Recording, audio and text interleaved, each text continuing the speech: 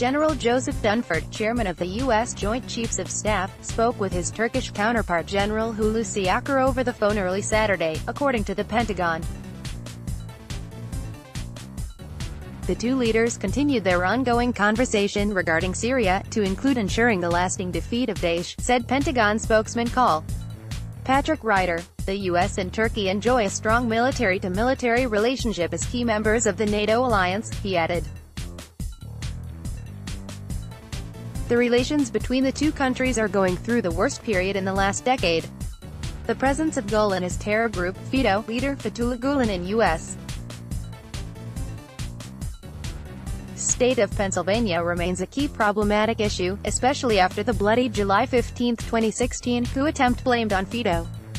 Turkey has repeatedly called for Gulen's extradition and said enough evidence was presented, whereas the U.S. has responded that it is a judicial issue. The two NATO allies are also at odds in their policies in Syria. While the U.S.